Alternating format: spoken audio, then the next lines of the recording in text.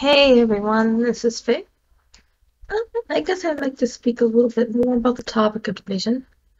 Quite commonly, all throughout Scripture, what we see is people actively standing up against a majority in order to do the right thing for God, for people, etc. And yet, today in Christianity, if you actually bother to do the correct thing, they tell you that you're being too divisive. You're the problem because you chose to do the correct thing. If you actually stand up and say, hey, sin is sin, then you're the one in the wrong because everybody else wants to sin and they want to do whatever. Standing up and saying that it is wrong to outcast people simply because you disagree with them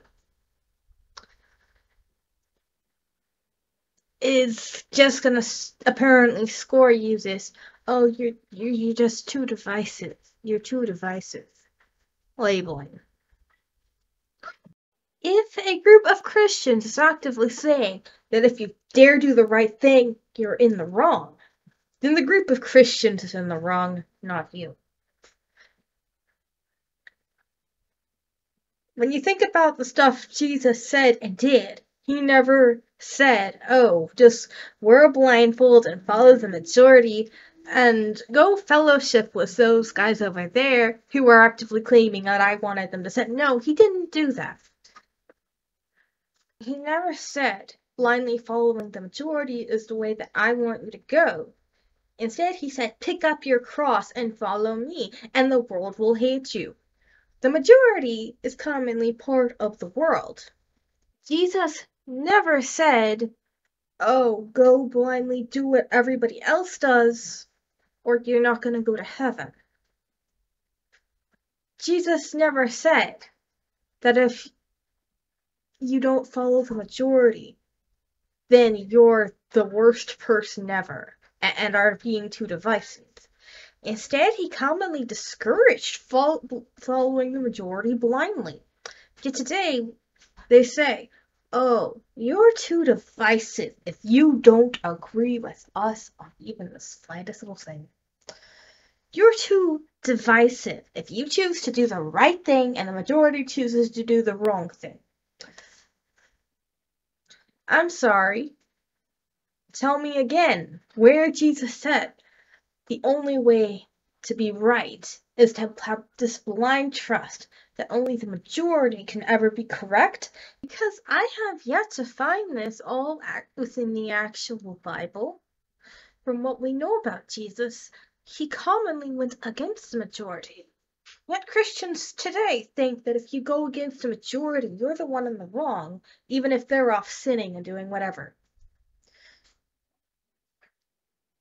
You don't run around claiming that your sins against Jesus are because Jesus wanted them. That's not the way that works. It's never going to be the way that it works. Just because the majority says that it's okay to sin because it's the majority doing it, and anybody who stands up against it is in the wrong, does not make that right. Jesus does not agree that the majority is always correct. The scriptures do not agree that the majority is always correct. Time and time again throughout scripture, we see people throwing away everything, giving up everything, just to do what God wanted them to do. Commonly, all throughout the Bible, these people who were actively doing what God asked them to do were up against the majority. Yet today, they say, if you go against the majority, you're the divisive one. No. I'm sorry, but that is just not the way that it works. If actual division offends you, well, Jesus has stated that he comes not to bring peace, but instead a sword to divide people with. Yeah, that's actually scripture. Something scripture actually says.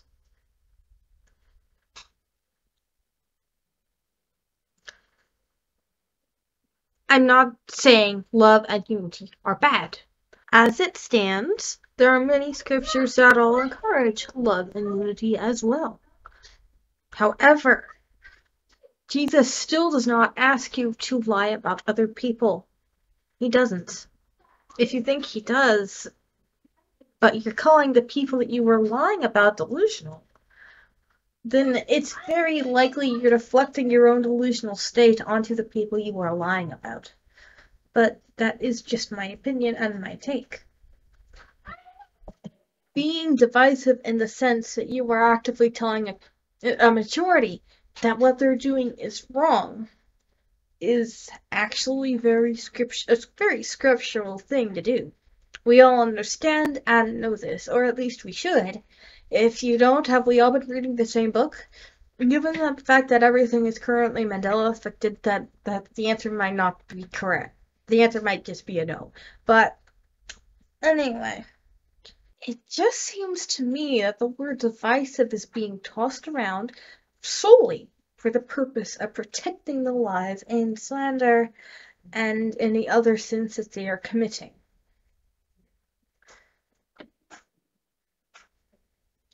The word divisive does not actually mean anything in this instance. It is just an excuse to continue being mean to those who don't deserve it.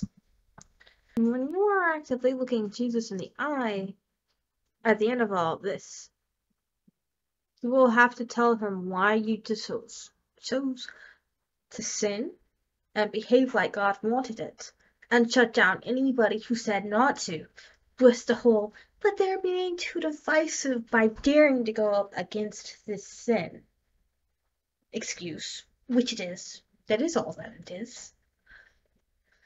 Well, when you are looking Jesus directly in the eye, you're gonna have to tell him exactly why you did that, instead of acknowledging that you were wrong, instead of taking responsibility for your own actions.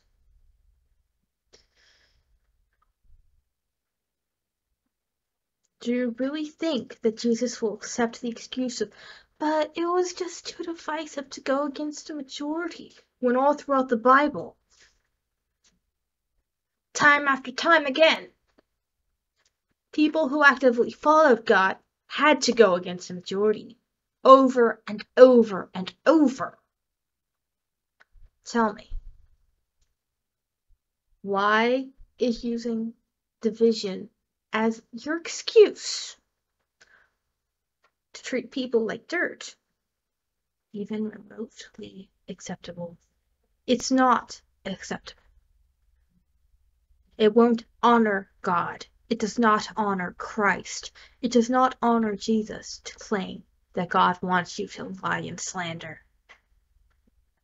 That in itself is a lie. That does.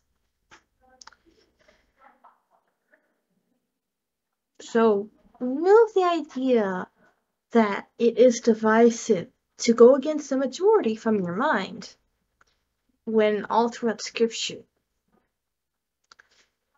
God expected people to go against the majority. Well, this particular video has gone on a bit longer than I expected, but anyway, I will see everybody next time. Thank you for watching.